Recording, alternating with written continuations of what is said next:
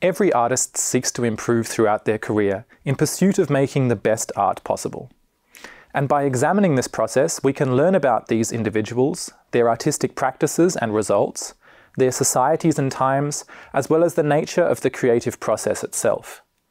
However, as it stands, artists are not formally equipped with rigorous, transparent methods with which to reflect on their art and its place in society.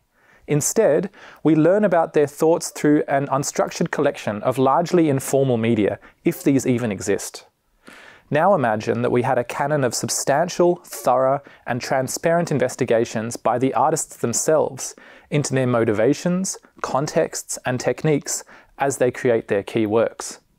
Would that not lead to groundbreaking discoveries for society and for the artists themselves? It is this sort of artistic academic synthesis, where the artist participates meaningfully in the reflection on their own work, that artistic research seeks to unlock.